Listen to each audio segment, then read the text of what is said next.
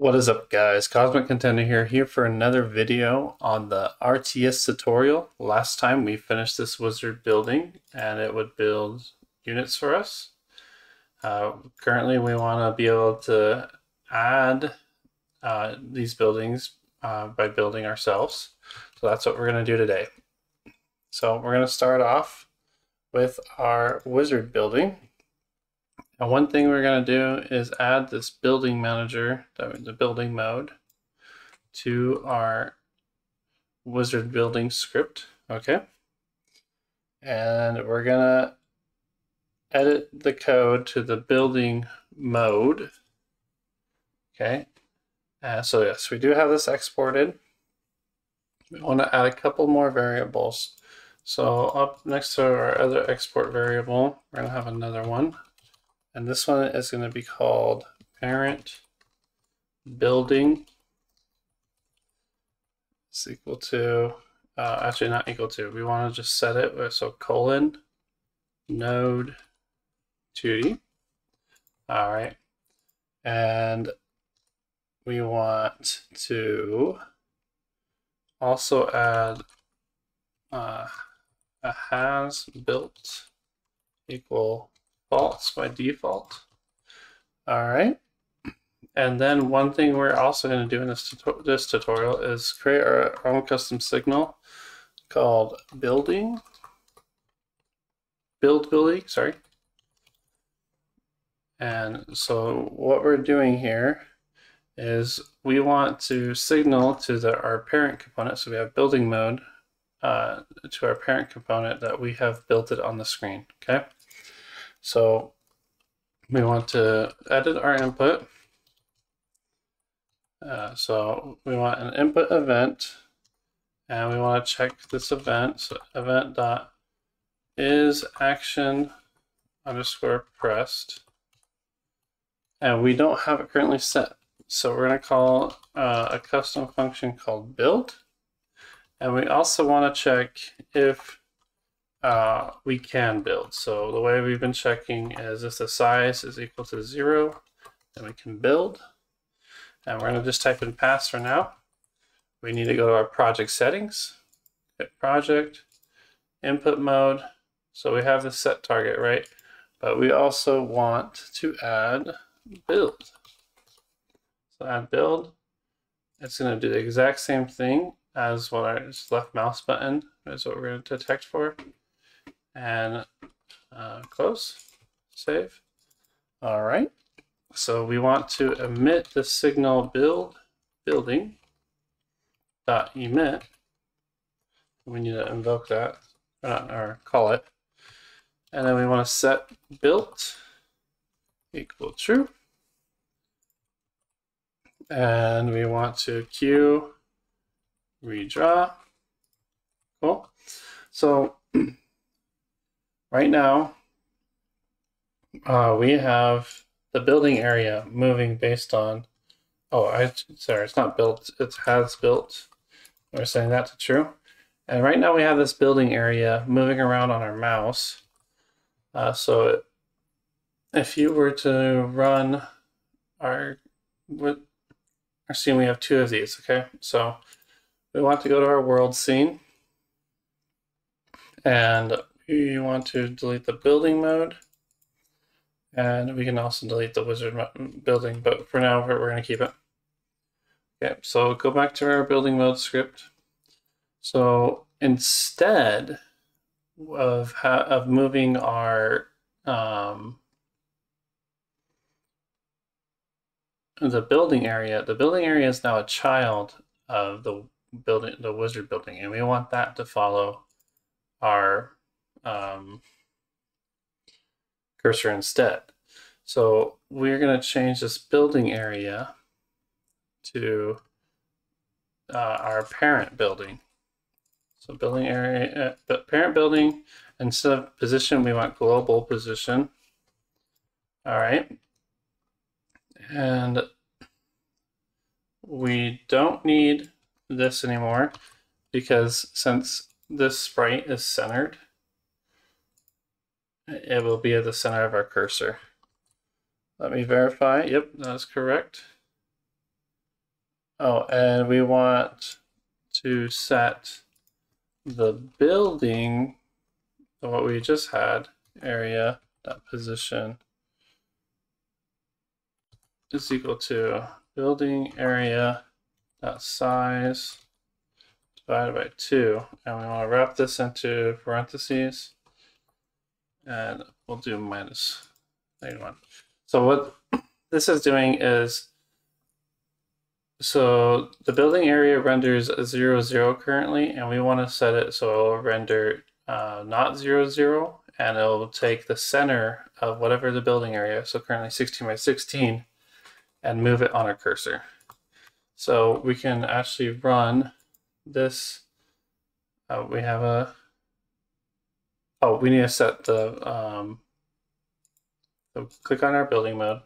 So we need to assign our wizard building.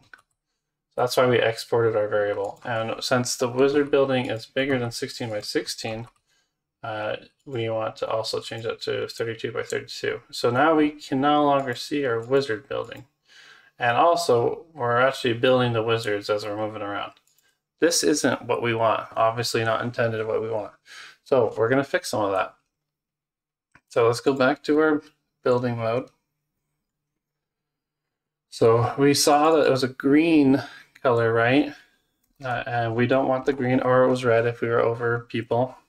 So we want to change that. So we are going to be doing this bottom one right here. So we need red, green, blue, and alpha. So they're just floats from 0 to 1. So we just need 0 red, we want 1 green, 0 blue, and we'll set the alpha to 0.5, okay? And we'll do that same exact thing to our red, but instead of it being, setting our green to 1, we want to set our red to 1 and our green to 0. All right, so let's play. Oh, it's because we're loading. Let's load the. All right, there we go. So now we got the building moving with our characters, correct? But now we're still building units as it's moving around. We don't want that, obviously. So we're going to fix a couple things. So we are wanting to emit this building, correct? So we need to go to our wizard building script now. And let me verify my wizard building script on my sample project. All right, so we need to add a couple variables. So we want to add,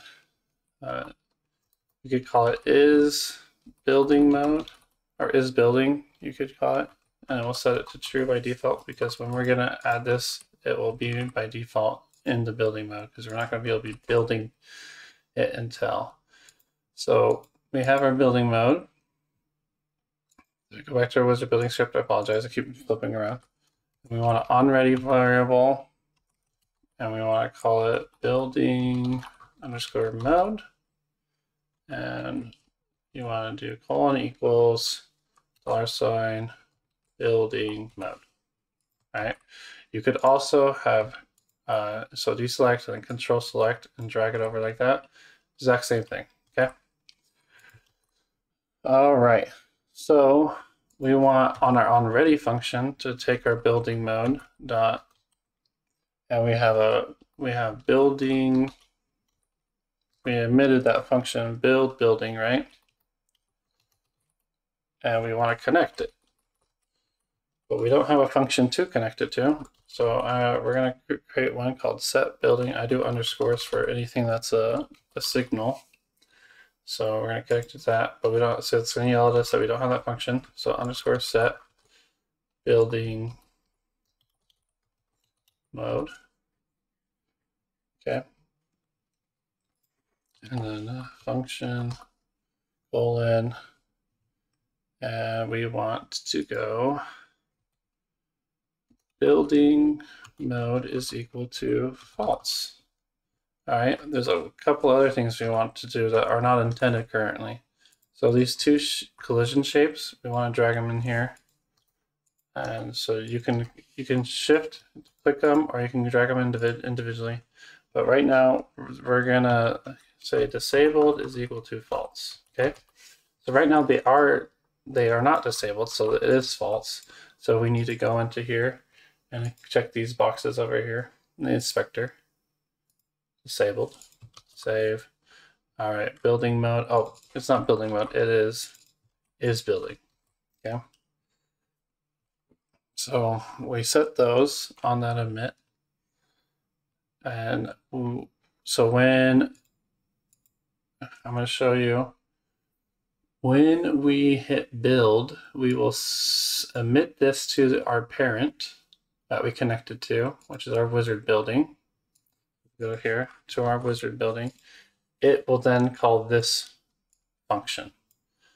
Okay, and we'll set the building to false. Okay, so now let's utilize some of that. So we don't want to spawn, so we'll just have the timer just keep going, but we want to set the building, or if is building is not true, then we want to spawn units. Okay. Let's see if I'm missing anything else on this. Nope, we are not. So we can test this out a little bit. If we hit play, see we're no longer able to run into it. If we click, we're not able to spawn it yet. So let's do that last part.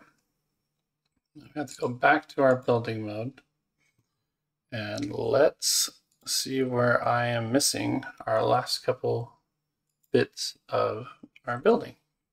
Okay, so if we hasn't built on, we want to take all of this, move it over, and let's see, we also want to change this to an if else, and on an additional, we want to check the as built, and then we will set an else of, and we'll take this draw rect, and instead we want color dot transparent. Okay, so if else, so we'll just do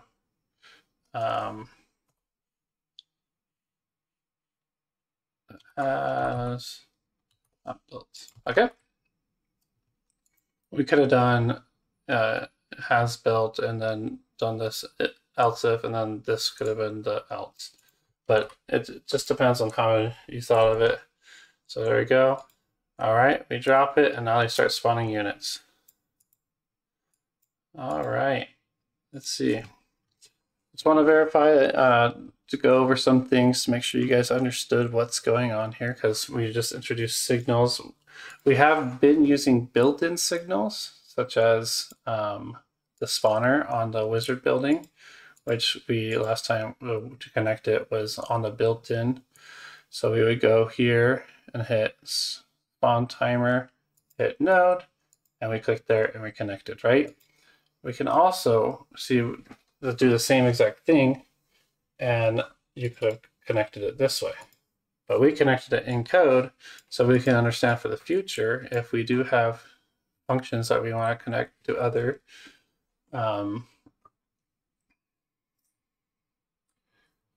nodes. This is one way of doing it.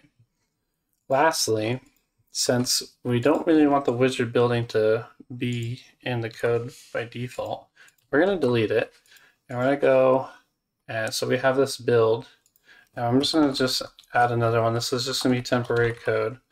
We're going to have add building, we're going to add it, we're going to hit B, not enter, sorry, hit B, okay, close, save the world scene, and let me verify my code. All right, so we want to, in our world, so we have unhandled input, and we'll just go over here to func underscore input. Excuse me, input. And then, I have my insert on, apologize, event. And then we want to do if event dot is action pressed and add building. And as building, which we don't currently have as a variable. We want a var is equal to building, and we don't have it currently. So let's add these variables that I placed based on these. Okay. So a couple things we want. We want to add the as building equal to false by default, right? And we want to onReady var building scene is equal to preload, and we'll add wizard building. Where are you? Wizard building.tascn. Okay. So then we want to take this var and equal it to building scene dot instantiate, and we want to set as building equal to true, and then add child building. So this is kind of temporary code, but if we had an interface, we could do it this way too, like a user interface. We could be able to click it, and then it would give us the option to build it somewhere. But if we hit B, we're able to get our building, and we're able to go over where units aren't supposed to be able to be built. We click, and they're able to spawn it. Well, if we hit B again, it's not going to do it because we're not resetting this has building. And what we could do is have a function when has built gets set to true, or when has built has been set to true, we can let our world scene know that there is no longer a building anymore. So that's just some ways that we can do it, just like we connected that signal from the building mode to our wizard building. We can also connect another signal on our wizard building saying that it's been built to our world.